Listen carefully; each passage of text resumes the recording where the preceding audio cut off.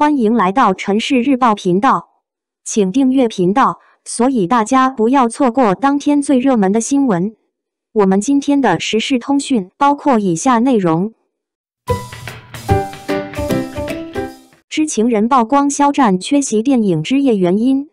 行程安排太满当，即将进组。近日，伴随着电影之夜全阵容的官宣，王一博、倪妮、邓超、李宇春等众多艺人都在名单中，而勇夺双冠的肖战并没有官宣加盟。紧接着就有知情人曝光了肖战缺席电影之夜的原因。原来肖战在拍摄《藏海传》的时候推掉了很多商务代言拍摄工作，如今都要开始洽谈补上。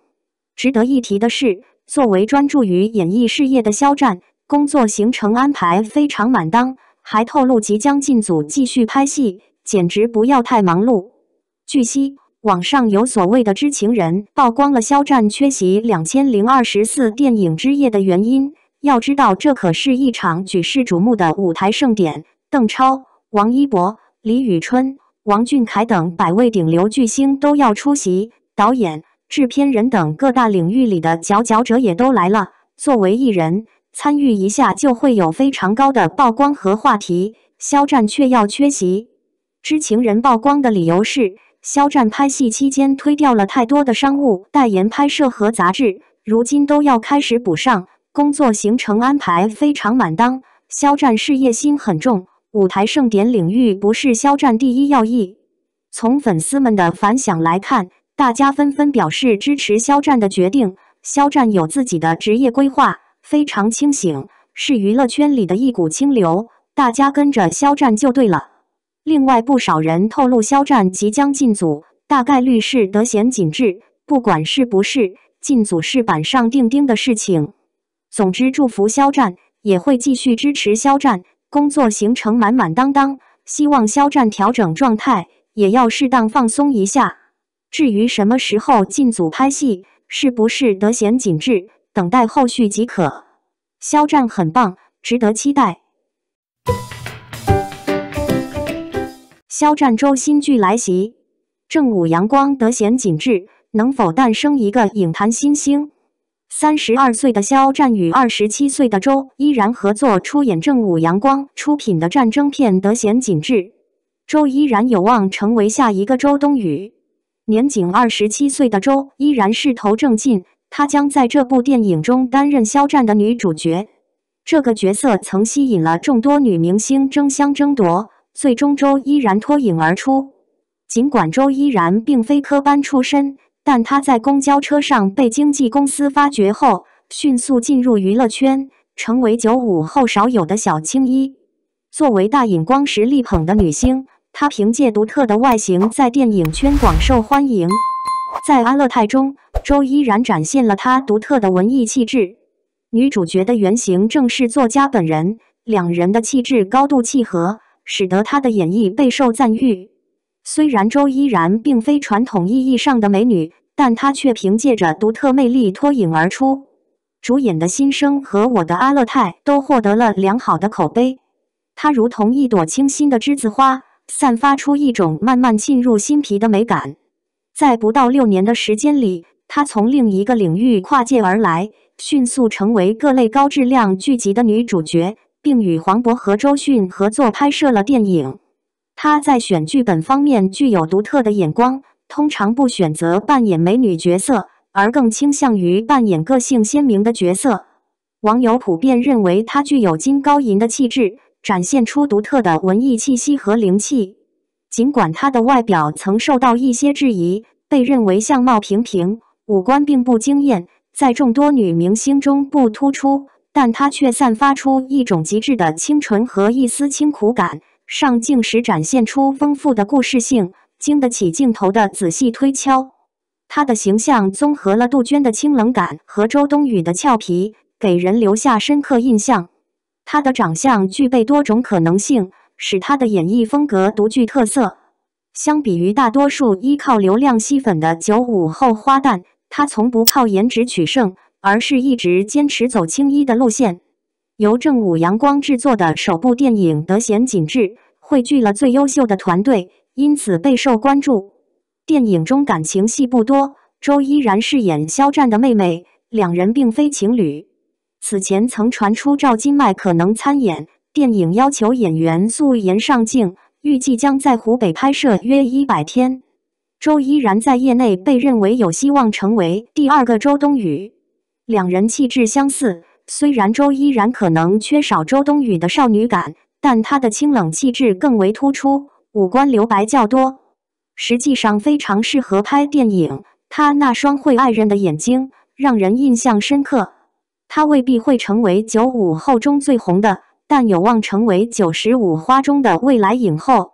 目前95花最大的挑战其实在于作品数量少，并不是外界所说的外表问题。能成为演员的外貌肯定都很出众，只是现在95花的代表作几乎都是面向年轻观众的古装偶像剧，缺乏国民度，许多中老年人根本不认识他们。32岁的肖战与27岁的周依然合作出演正午阳光的战争片《得闲谨制》，是否会成为下一个周冬雨？如果要吸引更多观众并提升知名度，演员肯定需要参演电影或正剧。仅限于古装偶像剧，随着年龄增长，事业发展会受到限制，因为古偶剧主要面向年轻观众。正午阳光制作的正剧质量一流，许多年轻演员都希望与之合作，为未来的转型打下坚实基础。目前，正午阳光手中的几部正剧正在选角，通常他们选择演员时，会先让对方演配角，以观察其表现能力。值得一提的是，正午阳光的配角也经常能引起广泛关注。32岁的肖战目前正同时进军正剧和电影领域，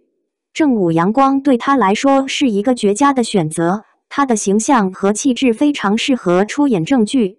业内人士对他的未来高度关注，大多数人认为他适合走胡歌的路线，在正剧中站稳脚跟，同时拥有具有代表性的电影作品。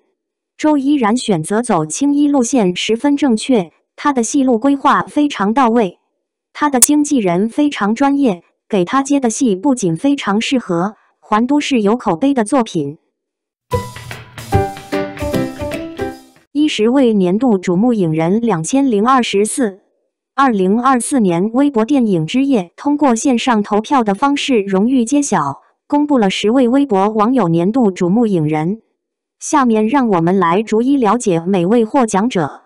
肖战第一位获奖者，虽然在票选中以压倒式的优势获胜，但近些年没有什么代表作品。不过我们依然期待他接下来的电影《射雕英雄传》《侠之大者》，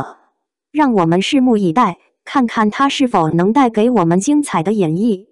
第二位获奖者前段时间刚刚凭借电影《小妖》被提名为白玉兰最佳女主角，虽然她的电影作品还没有出现出色的角色，但我们对她的未来充满期待。她在电影中的表现给观众留下了深刻的印象，相信她将在未来取得更多突破。第三位获奖者参演过《维和防暴队》中的杨震、《无名》中的叶先生、《长空之王》中的雷雨等，实至名归。他的出色表现让观众眼前一亮，为他赢得了不少的粉丝和关注。第四位获奖者不仅是一位出色的演员，同时也是一名优秀的歌手。他在音乐和表演方面都有着出色的才华，以其独特的魅力征服了观众们的心。第五位获奖者荣获微博年度瞩目影人奖，通过用心演绎角色和作品打动观众的方式赢得了这一荣誉。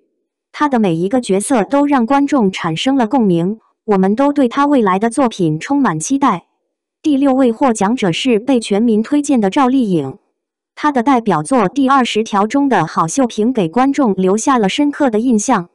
接下来，她还将出演乔妍的心事和虎狼之路，相信她会带给观众更多精彩表演。第七位获奖者凭借在电影《第20条》中的韩雨辰一角入围微博网友年度瞩目影人，他的出色演技赢得了观众们的喜爱和认可。第八位获奖者的代表作是即将上映的电影《我才不要和你做朋友呢》，他的表演给观众带来了很多欢乐与感动，未来可期。第九位获奖者不仅获得了年度瞩目艺人的殊荣，同时还凭借在电影《封神》第1部中的出色表现，入围了今年百花奖最佳新人初评。最后一位获奖者在电影《灿烂的她》中，她饰演的佳怡与奶奶之间的相互救赎，让人们感到十分感动。她的出色演技给观众们留下了深刻的印象。以上便是2024年微博电影之夜微博网友年度瞩目影人的10位获奖者。他们通过出色的表演和精彩的作品，赢得了观众们的喜爱和认可。我们期待他们在未来带来更多的精彩演出。让我们一起期待这些优秀创们的未来。感谢您观看视频。如果您觉得本时事通讯有用，请不要忘记点赞、评论和订阅。祝您生活愉快，充满活力。再见。